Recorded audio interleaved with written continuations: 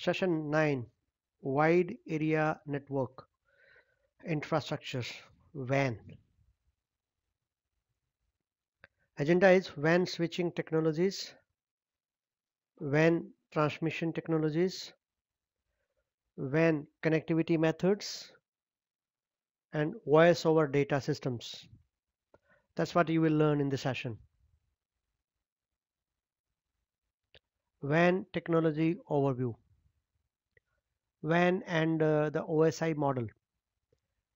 In relation to the OSI reference model, WAN operations focus on layer 1 and layer 2, and that you can see here. Layer 1 and layer 2, data link and physical layer. That is WAN services. WAN standards typically describe the both physical delivery method and the data link layer requirements. The data link layer specify the frame relay, ATM and HDLC, whereas physical use electrical, mechanical, operational connections. So physical addressing, flow control, encapsulation, all these things are part of your OSI layer. In relation to OSI reference model, WAN operations focus on layer 1 and layer 2. WAN access standards are defined and managed by a number of recognized authorities, including the International Organization for Standardization, that is ISO, and Telecommunication Industry Association, that is TIA, and Electronics Industries Alliance, that is EIA.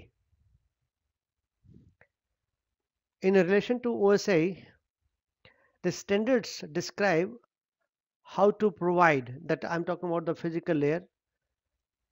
This describe how to provide WAN services, and layer 2 standards describe how data is encapsulated for transmission to a remote location.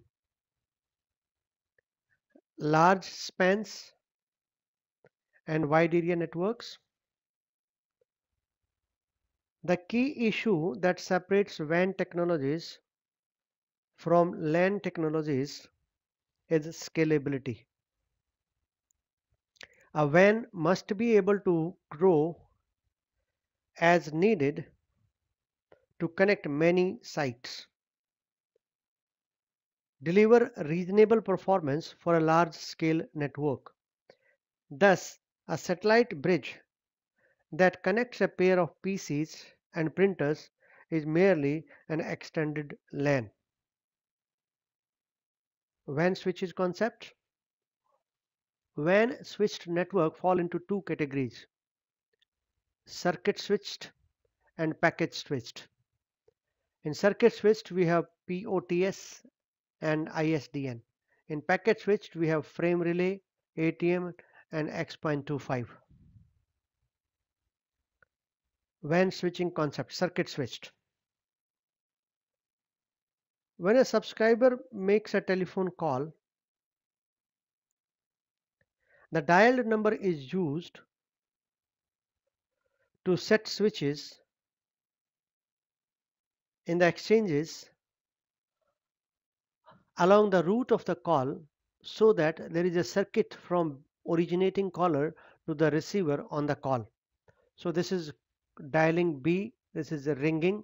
So there has to be one circuit among the infrastructure available from A to B.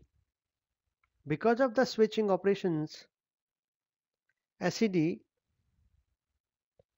to establish the circuit, the telephone system is called circuit switched network. If the telephones are replaced with modems, then the switched circuit is able to carry the data as well. So we just add one modem in between. Suppose it is used to access a web page. We used to do it earlier. In fact, there were no broadband. Earlier we used to do telephone lines only for internet connectivity. We used to use a modem. Telephone lines were connected with the modem. We used to dial, and we used to hear that sound also, irritating sound to connection, and a connection established, and then we could start working with the internet. I worked in 1991, 92 when when I was studying, and then first time when we used internet, that was way back in 94, 95 only. If so, there will be a burst of activity that uses the entire bandwidth while the page is being downloaded.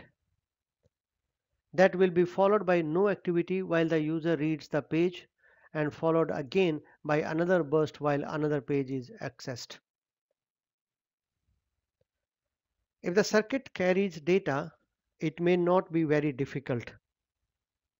The internal path is shared by several conversations. Time division multiplexing (TDM) we discussed in the previous lectures is used to give each conversation a share of the connection in turn. TDM assures that a fixed capacity connection is made available to the subscriber. WAN switching concept, circuit switching and TDM. Each device to be multiplexed is assigned a specific time slot in the frame. At each time slot, 8 bits is read from each device, and fixed length frame is built using that data. If there is nothing to send for that time slot, a null bits are sent. 8 null bits are placed in the frame for that device. Look at this device A, B, C. These are the three computers, and these are the frames or the data packets. Now the frames are divided. For example, this. So this is coming from first, this is coming from second, this is coming from third. So these packets are sending. When there is no data, and these are null frames set, when there is nothing to be sent from one frame. So these are frames. So everybody is getting its share. As I said, time of the channel is divided. That is called time division multiplexing. This figure explains the TDM very well. Packet switched is like a transport department or a postal department. An alternative to allocate the capacity to the traffic only when it is needed and share capacity among many users. If the circuit is to be shared, there must be some mechanism to label the bits so that the system knows where to deliver them. The bits are gathered into groups called cells, frames, or packets. So sending data to B, packets are created. So one packet is going through one path, second packet is going through another path. They are traveling through different paths, and finally they reach to the destination.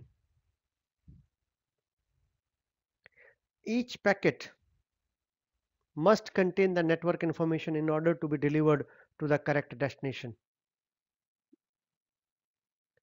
The packet passes from exchange to exchange for delivery through the provider network.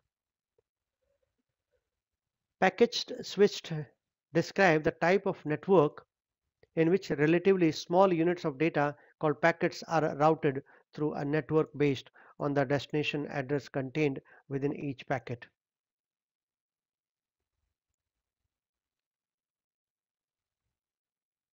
The circuit only exists while the data travels through them. They are termed virtual circuits and are categorized as switched or permanent.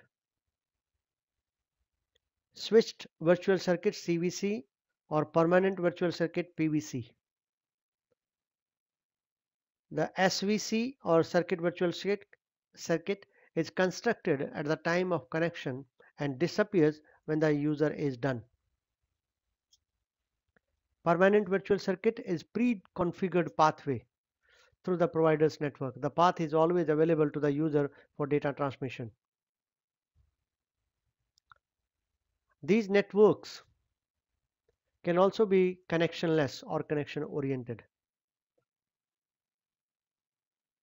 The internet is a very good example of connectionless packet switched network. Each packet contains all of the addressing information required for successful packet delivery. Frame relay, an example of connection oriented packet switched network. Each packet does not require addressing information and travels a pre-configured path between the source and the destination.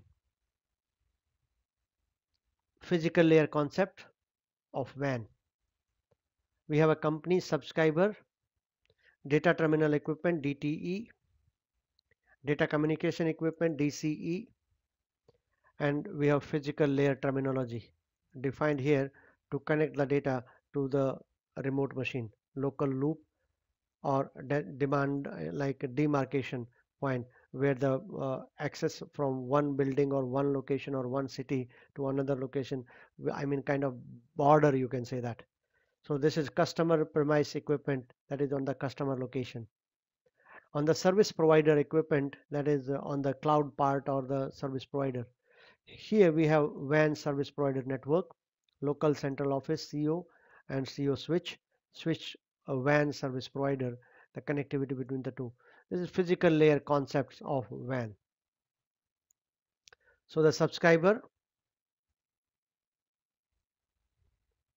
then we have WAN service provider, then this is customer premise equipment, and then this is service provider equipment, and then this is demarcation point, this is data terminal equipment, data communication equipment, local loop, and local central office and CO switch. So WAN devices uses dial-up modems, access servers, WAN switches, routers, all these things. So these are WAN devices. First is, for example, dial-up modems. Then we have cable modems that can be used. We can also have DSL modems. Right now, most likely you guys are using DSL modem only. I'm also using DSL modem to connect to my internet. Access servers. We also have a CSU, DSU, and WAN switch. That is which is connecting the two networks or diversified networks.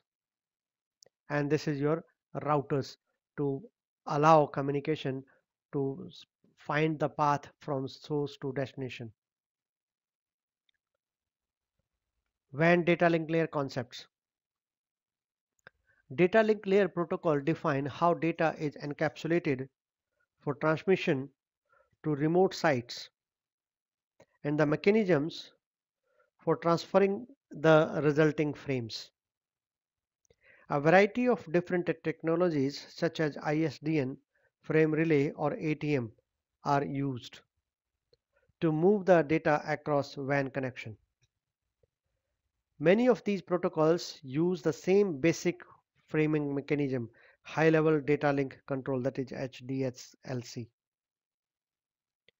WAN data link layer concepts. The most common WAN data link protocol are HDLC, PPP, frame relay and ATM. ATM is different from others because it uses small fixed size cells of 53 bytes, that is 48 bytes of data, unlike other technologies which are variable sized packets. Another data link layer protocol is multi-protocol label switching, that is MPLS protocol. MPLS is increasingly being deployed by service providers to provide an economical solution to carry circuit switched as well as packet switched network traffic. It can operate over any existing infrastructure such as IP or Ethernet. It sits between layer 2 and layer 3 and is sometimes referred to as layer 2.5 protocol. So protocol summary is link access procedure balanced, LAPB, uses X.25. Link access procedure D channel, LAPD, ISDN D channel, then frame relay, then high level data link protocol, control protocol HDLC, Cisco default, and then point to point protocol, which is serial WAN switched connections. Data link layer protocols define how data is encapsulated as well as how it is transmitted between the sites. This example, dedicated point to point, Cisco HDLC PPP, they use this. Packet switched use X.25 frame relay ATM, and circuit switched use ISDN. A number of technologies for the transport of data exist. While the encapsulation will vary with the technology, most use the ISO HDLC standard or a modification of it. WAN connections, like we have WAN, private or public, dedicated or switched. Dedicated means lease line. Circuit switched means PSTN or ASDN. If you are using switched, that may be circuit switched or packet switched. Frame relay, and this is the standard. If it is public, we are using internet, broadband VPN, and DSL or cable broadband wireless. So this is a summary, one single slide explaining the WAN categorization and the underlying technology being used. WAN link connection. Dedicated or lease line networks, I'm talking about private, dedicated, are simplest of the implementations. A dedicated point-to-point link is provided by the vendor. Bandwidth is guaranteed between the endpoints. Leased lines are also used to connect the subscriber to the vendor to make use of other technologies. Switched communications link can be either circuit switched or packet switched. Circuit switched use PSTN or ISDN. Packet switched use frame relay X.25 or ATM. And the third was public. Public connections use global internet infrastructure. Until the development of VPN technology, the internet was not a viable connection option. Security issues prevented its use. The internet is now expensive and secure option for connecting to teleworkers and remote offices where performance guarantees are not critical. DSL, cable, broadband, wireless, all we use these to connect now. Dedicated connection link. A point-to-point link is used to provide a pre-established WAN communication path from the customer premises through the provider network to a remote destination. Point-to-point links are usually more expensive than shared naturally. So we have dedicated or lease line connection, like this is a New York office, this is London office, and a provider network is being used. This is the standard in the US, this is the standard in the Europe. Here we have used T3, here we have E3, but service provider will guarantee the connectivity of the two endpoints. Voice data over systems. Voice over Internet Protocol or VoIP is a technology that enables one to make and receive phone calls through the internet instead of using traditional analog PSTN public switched telephone network lines. So we have a telephones, phone adapter, internet, and telephone connection established. In personal computer, use cable modem, internet, and another personal computer. So there are all possibilities now. So VoIP is a packetistian and transport of classic public switch telephone system audio over IP network. It allows two-way voice transmission over broadband connection, also called IP telephony or internet telephony or voice over broadband or broadband telephony. PSTN versus internet. The PSTN means normal telephone. Voice network use circuit switching. Here it use data network use packet switching. Dedicated path between calling and caller party, but no dedicated path between sender and the receiver. Broadband reserved in advance, but here it require and release bandwidth as it needs. Cost is based on the distance and time. Here cost is not based on distance and time. That's all for this session. Thank you very much.